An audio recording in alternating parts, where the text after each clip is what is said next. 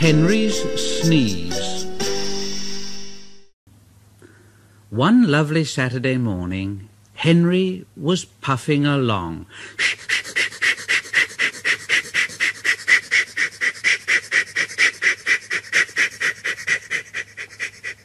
The sun shone, the fields were green, the birds sang. Henry had plenty of steam in his boiler, and he was feeling happy. I feel so well, I feel so well, I feel so well, I feel so well. Just ahead, Henry saw some boys on a bridge, and he thought he would whistle to them and say, "Hello." "Hello, boys! Hello! Hello, boys! Hello, Ooh! Ooh! Ooh! That hurt!" Yes, it did hurt, for the boys didn't wave back at Henry and say hello. No, they dropped stones on him instead. They were silly, stupid boys who thought it would be fun to drop stones down his funnel. Some of the stones hit Henry's boiler and spoiled his paint, and one hit the fireman on the head as he was shoveling coal, and others broke the carriage windows. Henry was very upset. "Oh, it's a shame! It's a shame! It's a shame! It's a shame!" The coaches were upset too. "They've broken our glass, they've broken our glass, they've broken our glass, they've broken our glass." The driver opened the first aid box, bandaged the fireman's head, and planned what he was going to do. They stopped the train, and the guard asked if any of the passengers were hurt.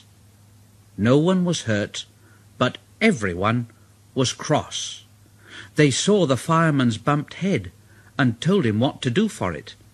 And they looked at Henry's paint, and someone said, "Look here, this is too much. Call the police." But Henry's driver said, "No, you leave it to Henry and me. We'll teach those lads a lesson." "Well, what will you do then?" "Well, can you keep a secret?" Yes. Yes. Yes. Yes. "Well then, Henry is going to sneeze at them."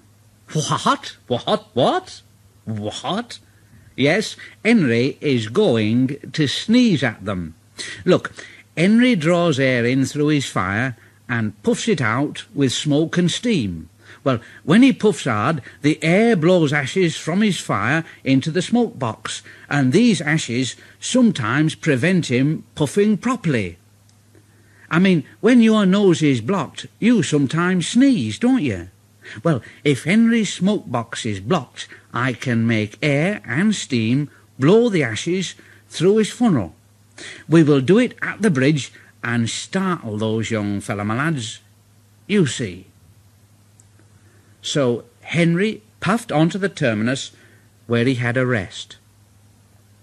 Then he took the train back. Lots of people were waiting at the station just before the bridge. They wanted to see what would happen. Henry's driver said, "Well, that's all right, Henry.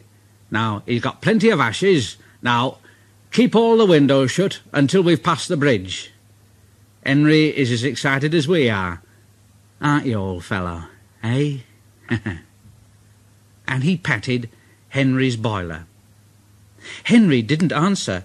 He was feeling just a bit stuffed up.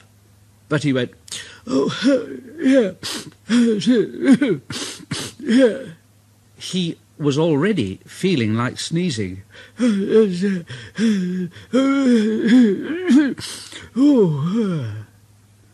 guard waved his flag and blew his whistle. And they were off. Soon, in the distance, they saw the bridge. Yes, the boys were there, and they all had stones. Henry's driver said, "Are you ready then, Henry? Now, sneeze hard when I tell you. Ready? Steady.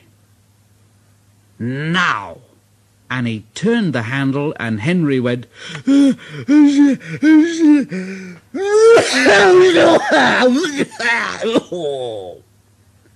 Smoke and steam and ashes spouted from his funnel. They went all over the bridge and all over the boys, who ran away smothered in soot and cinders. Henry's driver couldn't stop laughing. Well done, Henry. They won't drop stones on engines again. Oh dear, your coat is all black, but, well, we'll rub you down and paint your scratches out, and you'll be as good as new tomorrow.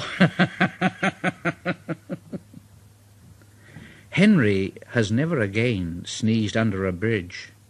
The Fat Controller doesn't like it. His smoke box is always cleaned in the yard while he's resting. He has now gone under more bridges than he can count, but from that day to this there have been no more boys with stones.